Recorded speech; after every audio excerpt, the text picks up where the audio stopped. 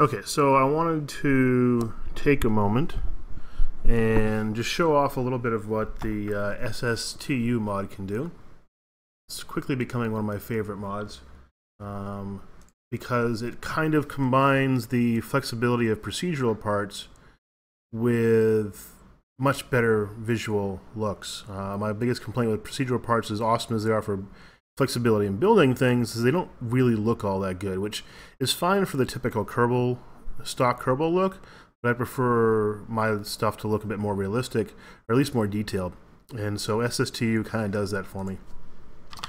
I don't have all the parts available here, mainly because this is in a career mode and I haven't unlocked everything. But I just wanted to show a little bit about how this works, mainly with the fuel tanks, but also show the engines and a couple of the parts as well. So let's get started. So let's just take a look at a basic first stage engine. You know, normally, well, here, let's just throw a probe core in here so we have something. Oops. There you go. Okay, so normally, start with a fuel tank. So for these types of tanks, we basically have, again, they're the same. They're real fuels tanks, so you can do whatever you want with them. But it actually has, SSTU has a couple different styles. And this is mainly to represent the fact that the individual tanks inside of a stage are going to be different based on what fuels they have, or what propellants they have. So right here you see we have a Kerolux tank and we have a Hydrolux tank. And if you look at the difference between them, you will see, and put two of them on here just to make it a little more easy to see. Kind of scoot this up. You can see that what it does, in the case of this, is visually you have different proportions. So it kind of represents the fact that, you know, the different densities of the fuel will be different depending on the types of fuel you have in there. Now both of these can hold whatever fuels you want. I mean, that's no different because it has the real fuels integration, but visually it lets you look at it a bit differently. So that's the tank. So okay, well, we want to have, you know, it's a decent looking tank. We got some cool little nirnies on here. We got some nice normal mapping going on. We can hide this flag. Don't want the flag. So we'll toggle the flag off. Okay, that looks cool. But you can go more. So first of all, like a procedural part, I can change this. I can make it bigger if I want. I can even scale it. I can change the diameter so I can make it bigger or smaller. But I can go more than that. I can modularly change parts of this. So for example, I can change the nose here. Oops. I can change the nose to have different adapters, for example. Depending on what I might be hooking onto this thing. I can even put, you know, things like that. And these are all built into the part. I can go down here, the bottom, and I can change the mount that you'd have on this. So by default, it's got the dome with a skirt. And you can see up here as well, dome with the skirt. But I can also change this to have different engine mounts on the bottom if I want. I don't know why. Did I put this thing upside down?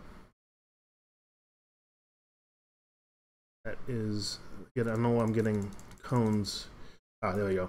Okay, so you can see you got different mounts. So if you want like SLS style mounts, or you want Saturn style flared mounts, or sorry, Nova, or you can put Saturn style cones on the bottom. You can do all sorts of different mounts on here. And then let me real quick, let's just throw a engine on here. So here, we'll throw an E1. Okay, now it also has a interstage built in. So if I now take a second tank and put that on here, look, it has a interstage built in. I can make it solid, and I can change this here. I can change the I can change the fairing texture if I want, different styles, different textures. You know, so that is built in essentially, and I can even put this interstage on here.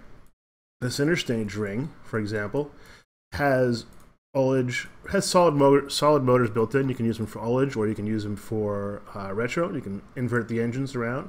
It has a node on the top and a node on the bottom, so it'll act as a decoupler for you if you want. All right, so it's really, really, really cool.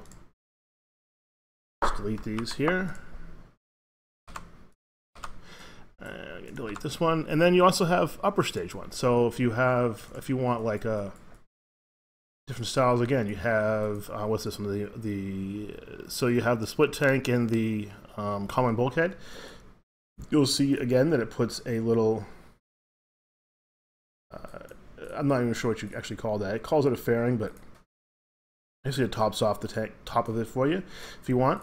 And you can disable that, of course. If you don't want it, you can just leave it like that. You know, I can go in here and I can change dome texture if I want to give that kind of orangey look, right? This has actually got RCS built into it down here, so I can stick an engine on there, and I've already got RCS taken care of for me. Just got to put like hydrazine in the tank or whatever. And the same things apply here, right? It's got fairings, it's got various mounts I can change down here if I want. You know, all that available to me. I can put in a, yeah, see, really, really great looking models with all the procedural natures of them.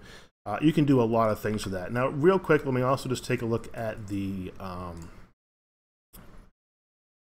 engine clusters, which is really, really great. So let me just go, and I'm going to find the H1. Where is it? Bear with me a second here. I got to find it. There is somewhere in here. Dun, dun, dun. Ah, yeah. Is it this one? I think it's this one.